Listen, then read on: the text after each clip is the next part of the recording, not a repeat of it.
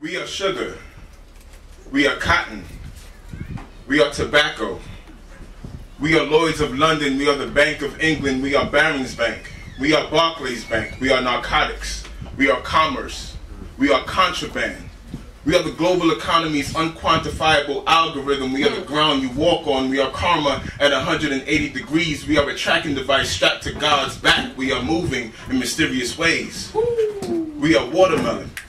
We are the oil your grandmothers used to fry chicken in your kitchen. We are the grease on your fingers. You lick my sisters off your lips. You spit out my brother's bones. We are guilt.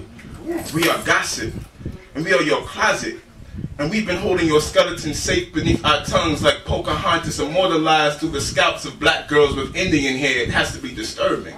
It must be painful. It must hurt for you to look at us knowing that after all these years, all these generations, all your scientific theories of ethnic inferiority, all your lynchings, all your slander, all your propaganda, all your spilling of innocent blood, all your human engineered disparity, after all the lies you've trickled down to your descendants, after you've worked so hard, you are still unable to deny our beauty. Melanin strips European intelligence down to arrogance, shallow. The deepest thought conjured up by the racist mind only goes skin deep, delightful. To know 1/10 of an inch thick of brown is all it takes to pull you out of character. Reminder, my skin is not your gun license. My skin is not your right to bear arms. My skin is not probable cause. And no, I am not nigger. I am not Negro. I am not colored. I'm not the minority. I'm not African American. I'm not black. You say you don't like me, yet you alter yourself to look just like me. I'm the one thing you refuse to admit. I am beautiful. Thank you, y'all.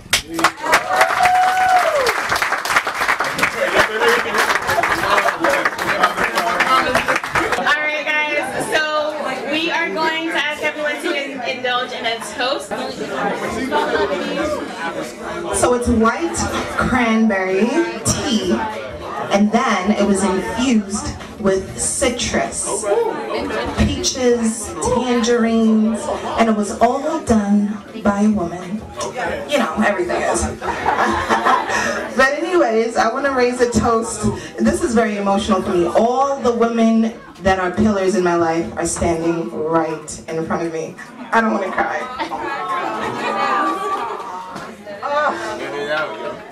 Where's Auntie Miss Lynn? She's sitting down. Okay, all right. You're a queen. You're right. You're right.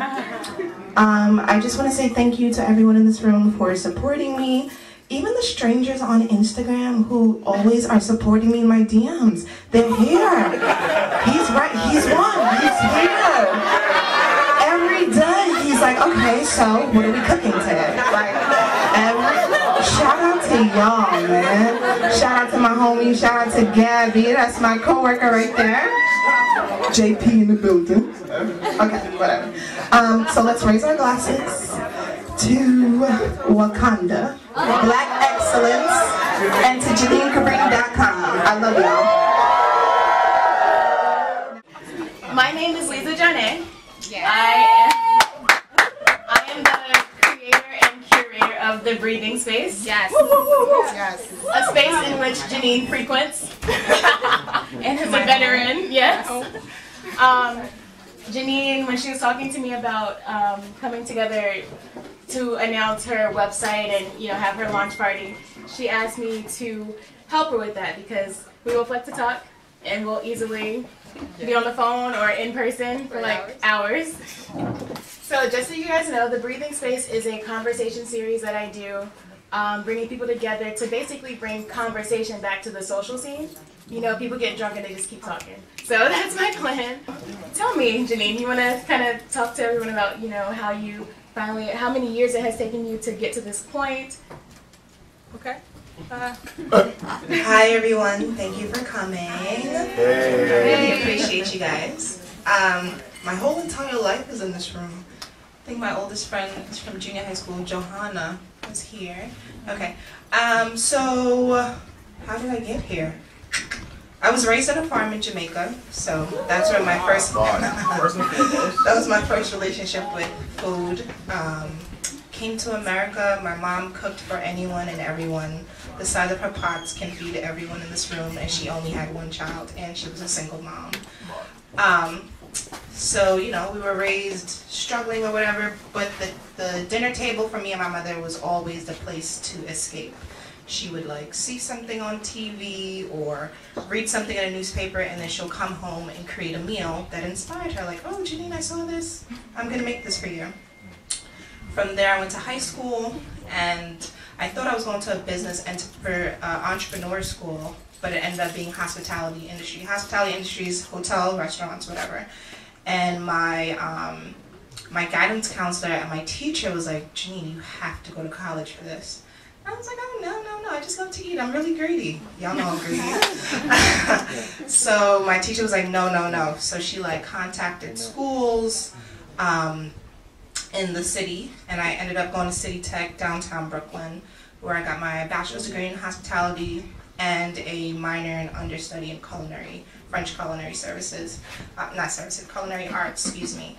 And in college, my professor was like, you need to do this professionally. And I'm like, really? I want to be an accountant? No, seriously, I really want to be an accountant. He was like, well, if you're going to be an accountant, then you need to start a business on the side. So I started a business in college, just catering parties. I was always cooking at my family's house. Shout out to Auntie Miss Lynn, she's in the back. She'd always be like, cook me something new. And I'm like, all right, cool. And then I'll come up with these. Actually, the chicken you're going to eat today, mustard basil chicken, came from an inspiration from my aunt. We were in the grocery store, and she was like, I want something different. And I was like, all right, I got you. And we did that. That was my first recipe I wrote. So once again, shout out to Auntie Miss Lynn. And yeah, so as many of you know, I am not yes, I am very talkative and very personable, but I'm very shy. Like, all this attention is like, I'm shaking right now. Thank you, Lakon.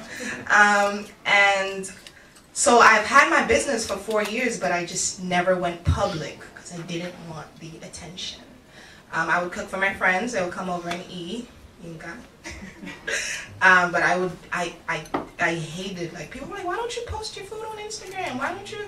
And I was like, this is just something personal. And my best friend Swanky, she was like, it's time. She's like, it's time. You need to build your website, and it's time.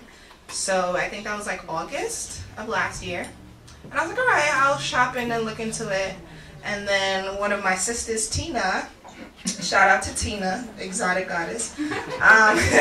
She was like, okay, we're gonna write down our goals and our dreams for the rest of the year. And she literally, like, every morning she would text me, she would talk to me about it. And I was like, all right, fine, I guess this is time. So I bought the domain, and for 4.5 months, every day, I mean, some of you don't know, I work in the financial industry, and that's my day job. And while running the business, I would go to work, come home, and every day I would work on a little part of the website every day. And then I would like put it down. I'm like, no, this is too much. And then my friends would be like, no, you need to do this. And then boom, here we are.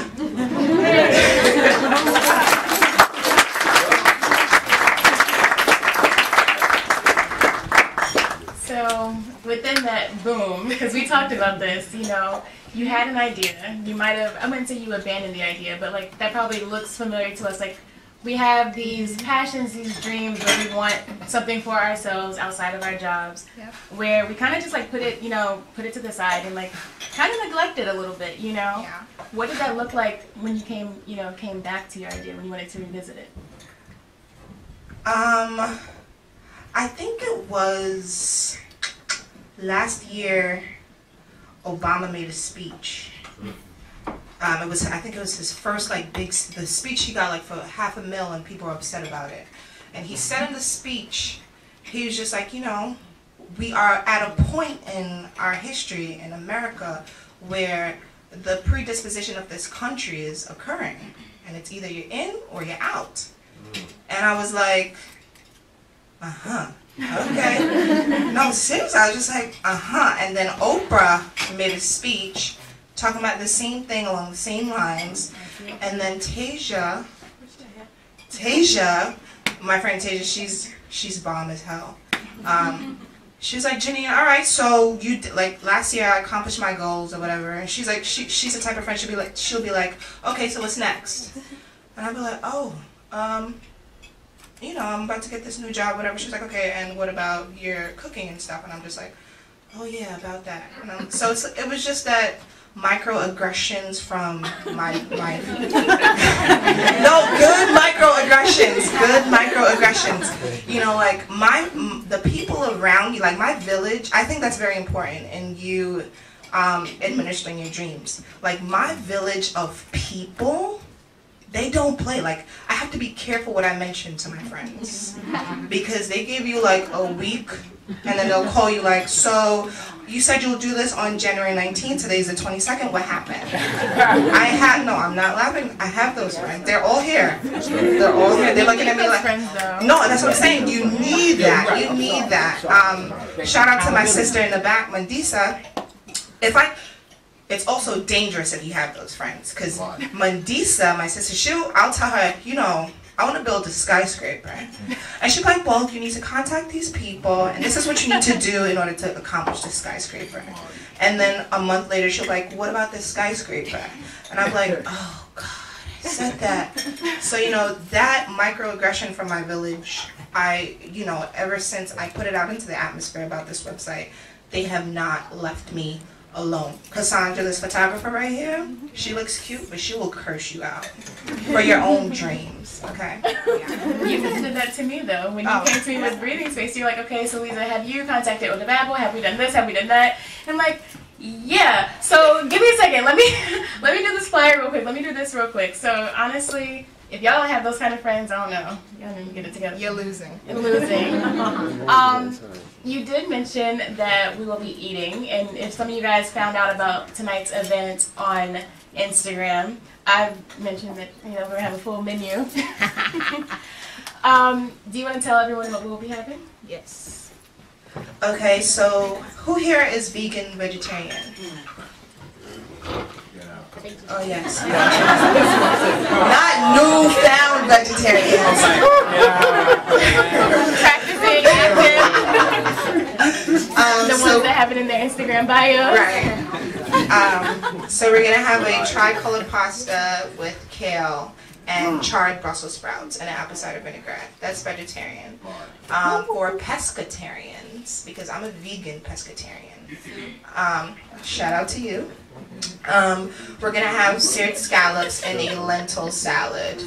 And for chicken, we have two options. We have the mustard basil chicken paired with couscous, and then we have a Thai red curry chicken with spring vegetables.